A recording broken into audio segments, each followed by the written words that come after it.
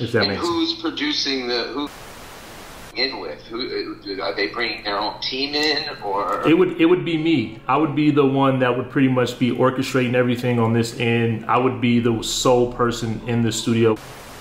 So I would book the session and be in there working with me. And what if producer they want to work with? Well, part of the project for us is for us to provide the music and be interested in the music and to do songs on our production. Got it. So also, how would it work with his current label he's signed to?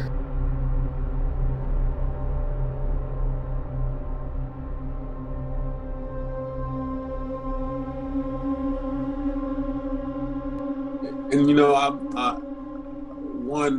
I'm thankful because I feel like I wouldn't be where I am now had I not joined the platform. And honestly, like I've grown to a point where it's like the super small stuff that I'm just like appreciative of, like just that I have a space where I can just have fun, like editing videos, like, cause I don't want to do anything public right now, like where I can just like have fun putting together a video that only a handful of people are gonna see, and like that be like honestly more joy that I get from that than regular music stuff. And just the growth, like I'm cool, honestly. Like if I never get I can get straight negative points. I can be the first A&R member to get negative points, and like I'm really in a good headspace, I guess. What's good, y'all? Make sure y'all like the videos, get in the comments. We just been working like crazy. Just the greatest things are not on the internet and never gonna be on the internet. And I'm not gonna try to put things that shouldn't be on the internet. You know what I'm saying? It's just not my reality. You know what I'm saying? But today, I want to take you guys into a recent music challenge that we did for the Monster A&R producers. You know, I'm always doing things to just push them past their comfort zones, past their creative abilities, so that they can tap into a new world. You know, there's so much to reach for as a music producer, as a music creative, as a songwriter, as an artist. And that's what we do here at Monster A&R, always looking to push people beyond their comfort zones. You know what I'm saying? And I think I did that with this last challenge, which is dope. And I'm gonna play a video from one of the Monster A&R members. You know, I'm not gonna say his name because, you know, he probably doesn't even feel comfortable to have his video up, but I'm gonna put it up because, you know, the one thing that us as creatives and us as human beings need to understand, that it's all time for us to be able to express ourselves and voice ourselves. And I'm gonna tell y'all, man, being a music producer, being in this music industry, one of the most important tools to have is the ability to communicate with every single person. You have to be able to express yourself. You have to be able to express your creative thoughts, your creative ideas. You have to be able to tap into other people's creative thoughts, other people's creative ideas. You have to be a human being. You have to be able to have people be comfortable around you, to be trusted around you. You have to have people trust you. And that is what people don't understand on the internet. Y'all just think music, promotion.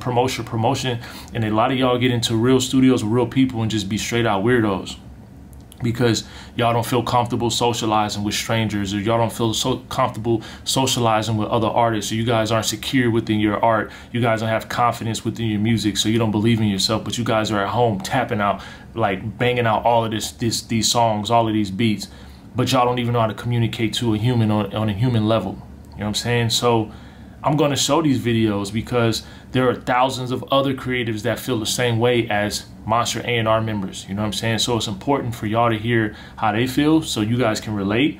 But it's also important to have someone like me to push them past their boundaries, because that's what I had. You know, I had two managers in the music industry. You know, my manager George worked for Universal. My manager Shaq worked for Interscope.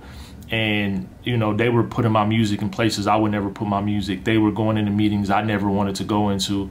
You know, they were speaking on my behalf, and they were putting me in situations where I had to communicate, because when you get to that level and you got a life-changing opportunity in front of you, you have to be able to have success in that session. You don't have the space or the floor to miss out on opportunities when you get to this level. You know what I'm saying? So I'm gonna show y'all this music review. Yo, what's up, squad?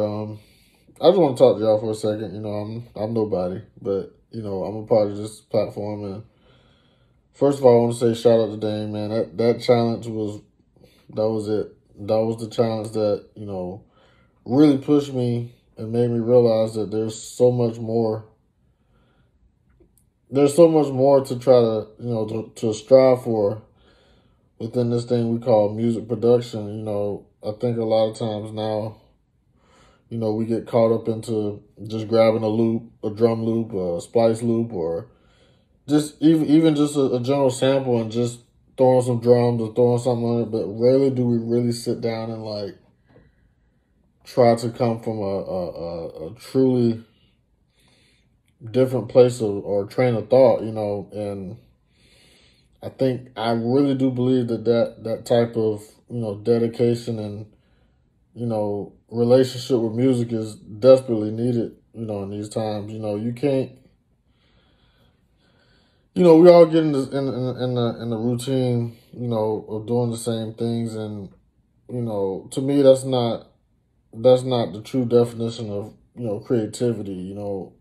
And so I really want to say, you know, shout out to everybody who submitted to these challenges, especially this one, because I know for me personally, I sat down for days and I couldn't come up with no kind of Solange-esque elements. You know, her style is very unique, and it requires true knowledge of, you know, music theory and everything. And not just knowledge, but just, you know, commitment and dedication to music, you know. Someone who just follows trends can't sit down and just recreate the work that she does.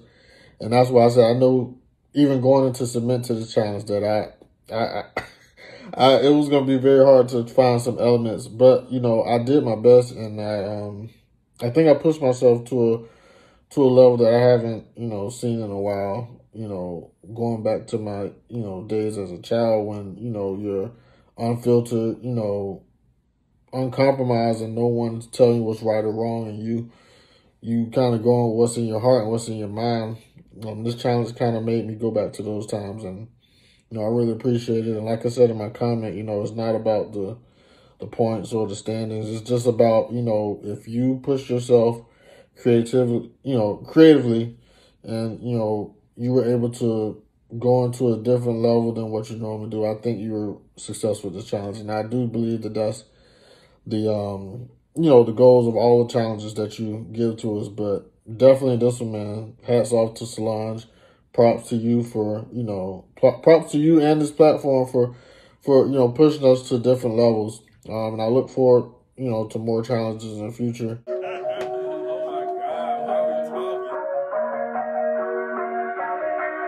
10 plus years, dude. I know, for real, right? How many years was it? It's been over 10 years. So y'all don't do the fist bump out there, huh? No.